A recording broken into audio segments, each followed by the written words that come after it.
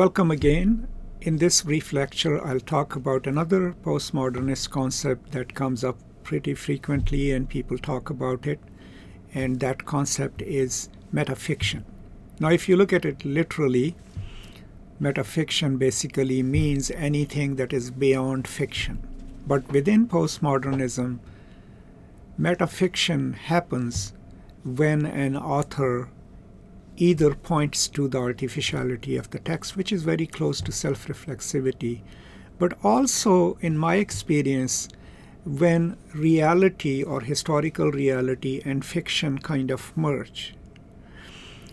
And so that part of the novel, even though it's part of the novel itself and no one tells us it's a preface or an introduction, it is metafictional because it is not maybe part of the plot, but it is inserted within the story and has an impact on it. How does it impact the story? I mean, let me give you two examples. The opening of Kurt Vonnegut's Slaughterhouse-Five, if you start reading it, you will think that it's a preface because it starts with, I have always wanted to write a book about Dresden. And then it goes on to explain why, and then suddenly you are in the story. Right? So the opening lines of the novel are metafictional. They point to that I've always wanted to create this novel, and here is this novel, right? And in this sense, then maybe the fictional part of the novel is, while the process of telling the story is also maybe informing us that this has been on the author's mind, or this has been a prime concern, and that's why he has decided to write this story. And maybe it enhances our understanding of Slaughterhouse-Five. But since it's not a fictional part of the novel, we would call it metafictional.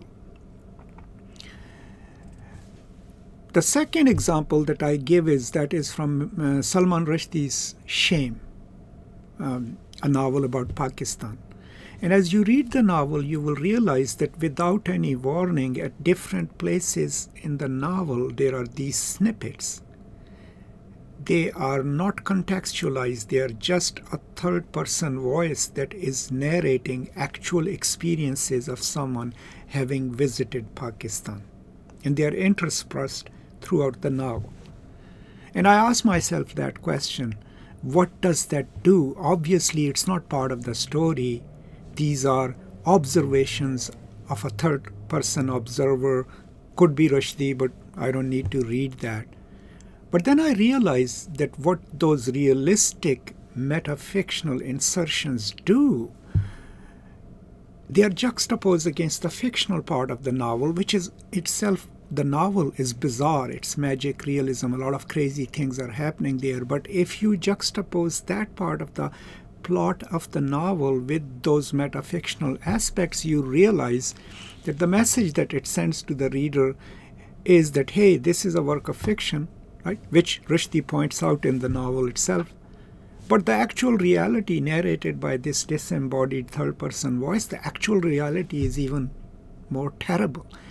So what that metafiction then ends up doing within the body of the knowledge is it convinces the reader that this fictional account may represent a terrible picture of Pakistan, but these realistic instances inserted at different places kind of tell us that, well, the real life Pakistan is even darker and more treacherous than what is represented as fiction in this story. So these are two instances of metafiction, but to conclude, any time a novel or a story inserts something that is not part of the logical fictional world of that novel, it could be a historical account, it could be some observations, that part of the novel can be called metafictional. There is another beautiful novel, Michelle Cliff's A Bank, in which, while telling the story, she inserts metafictional parts, which is the actual historical snippets. And they serve an important function. For example, in one scene, she's staging the family sitting to the table, the Savage family, and they are drinking tea. And as the father reaches to put sugar in his tea, she, in a next vignette, gives us the history of the cane farms, right? How many slaves did it take to plow how much land, to plant sugar cane, to harvest it, to make it into sugar?